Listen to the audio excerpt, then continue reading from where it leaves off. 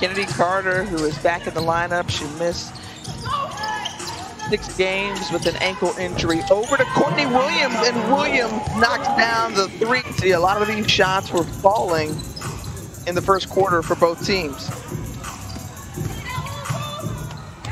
Carter, nice slicing through.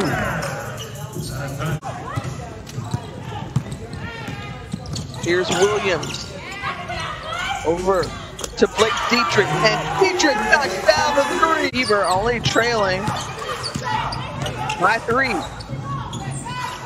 Can't tie it up on this possession. Instead, Courtney Williams with the steal. But if you're Nikki Collin, you see a lot of positive.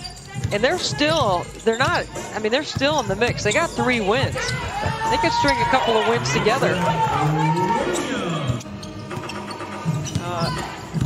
I diagrammed it on my little Dinelli home court last time we had the fever. Tack Lynn's back into the eye, so we should see her return soon. Courtney Williams, who started the game off with the 3, leaves it short. Under 3 to go.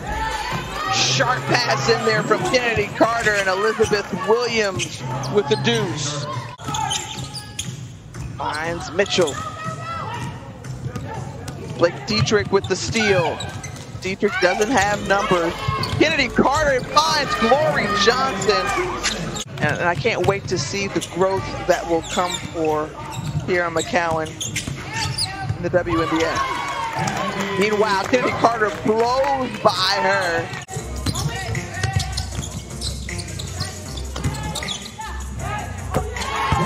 The answer in that offensive possession is a yes. Yes, absolutely.